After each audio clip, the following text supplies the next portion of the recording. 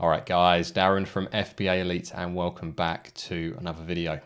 So in last week's video, as you can see here, I talked about how one of my products had generated around £7,000 in sales but hadn't actually made any profit. And it was an important video as it gave you guys an insight into what can happen when you're selling on Amazon, also some of the steps you can take if a product isn't profitable when you do start selling. Now, off the back of that video, one of my friends texted me to ask if I was actually still making any money on Amazon. Well, the good news is for me, yes, I am, and it is still possible to make money on Amazon. So what I want to do in this video is show you one of my more profitable products to give you guys an idea of how potentially just one product selling, I would say, averagely well on Amazon can really potentially have life-changing impacts. Or if not life-changing impacts, it can certainly have a big impact on the money in your life. Before I do, just a quick note to anyone that currently sells on Amazon at the moment. There is something I want to go over on the dashboard as I've seen something pop up in the past couple of days. Well, I want to get feedback from other people to see if you're experiencing a similar issue. But I'll come back to that at the end of the video. So if you're an existing seller, make sure you stick around for that as I want to go over that and see what you guys think. So back to the product that I want to go through in this video. This is one of my more profitable products and has been selling well for a couple of years as well. And what we've got here is the sales report from within Amazon. Now the formatting is a bit broken because the code behind this table that Amazon use is absolutely shocking. You know, I think I've mentioned before, I used to run a web design business. I used to code this type of thing. So I have no idea why they're using the techniques they are, but either way, that's why this looks a bit broken. So I don't want to get too much into that. But the one I want you to focus on is this product here. You can see here of this product, I've sold 448 units, and that was between the 24th of August and the 23rd of September. So basically the past month, I've sold 448 units. Now this product is selling profitably.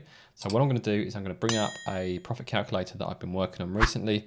I'm going to talk you through the figures so you guys can see how I calculate the profit margins to give you an idea of some of the things you need to take into account when working out whether the products you're looking at will make you money or not. So let me just bring up the calculator that I've got available. I think that's probably the best place to put it. So I've got OBS over here, which is why I'm looking to the right, and then on the left I've got Excel. So I'm going to be looking between the two, so don't worry about where I'm looking, just focus on this calculator. So the first thing we need to do is put in the unit cost. So my unit cost for this particular product is £5.03. Now, number of units from looking at the sales, we know we sold 448 over the past month. My customs duty percentage for this product is 5.5%, and I've shown you in other videos how to look that up. If you're unsure, let me know in the comments and I'll link you to that video. Now, if you're not sure, you can always use 5% as a general guide, as that is a very common figure for a lot of products, but it's always worth double checking if you're serious about a product. Now, the freight forwarder, that will vary from shipment to shipment. So for this shipment in particular, I imported, I think it was 2,200 products, 1,000 products for another product, and 1,200 for this particular product. So that cost me, I think it was just over £4,000. So I've sold less than a quarter of that stock. So I would say that probably around £900 of that fee really kind of is applicable to that amount of inventory. So I'm going to put £900 there.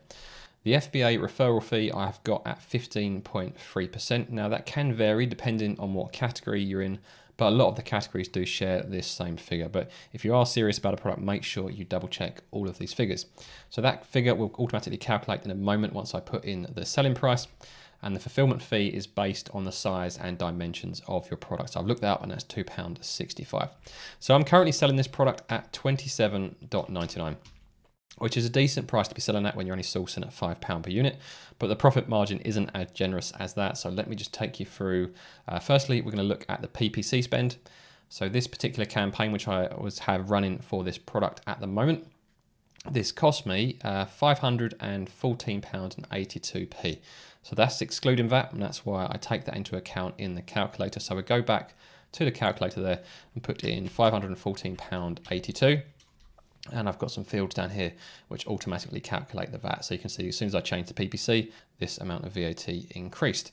We've also got the storage and 3PL fees. So if we go to inventory planning within Amazon, you can see here in August, you paid £50.66 in FBA storage fees. But I also have a 3PL as well. And I think I paid around £350 or so.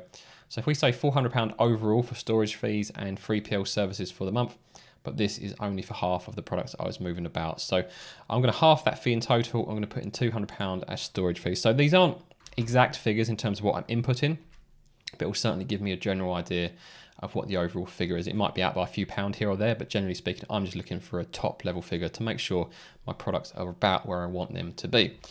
So the customs duty automatically calculated based on the customs duty percent you put at the top. The import VAT is reclaimable. If you're not VAT registered, I'll have another calculator for this as well. Now this FBA bit here is new for this calculator and it isn't actually available in the free version. This is going to be available in the course once I finish updating this calculator, but I'll show you the free version later in the video. You've got all the VAT there as well, and the output VAT, which is how much VAT you're actually charging on this £27.99 price point. So overall, I'm making £7.37 per sale, which gives me an overall profit of £3,300 for selling one product for 1 month. And that's with an ROI of about 82%. So I think my overall investment cost is, yeah, there we go. £9.2 is how much I'm investing when you take into account the unit cost, plus your shipping fees, plus your PPC, plus your storage fees, everything like that. That's what my landed cost is, £9.2. So my return on investment is 82%, which isn't a too bad a place to be.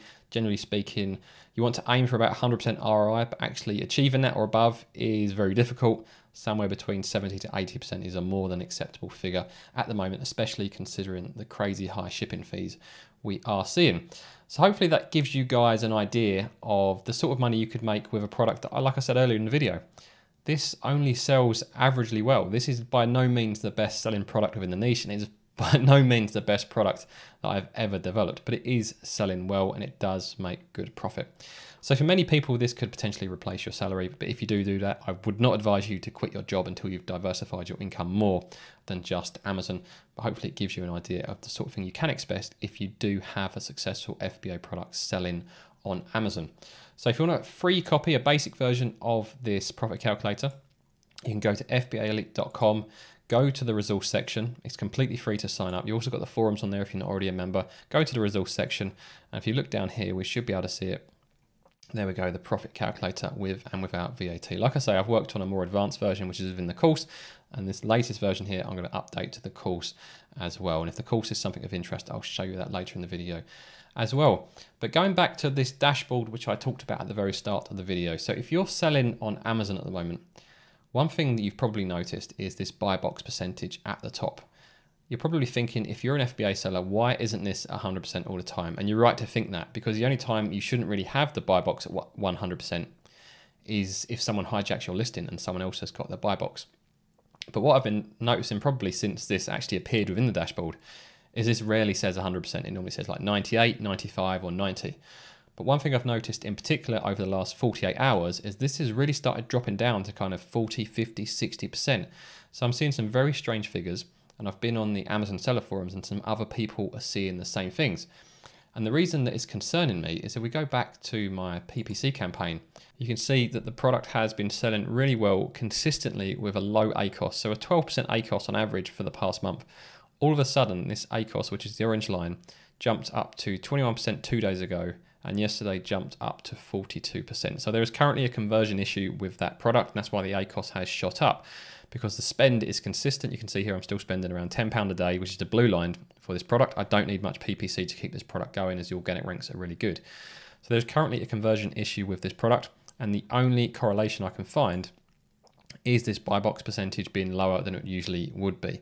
So I'm hoping this is just some sort of Amazon quirk or some sort of bug within their algorithm. I've looked within the niche, there's no new competitors. I've looked through the reviews, there's no new negative reviews.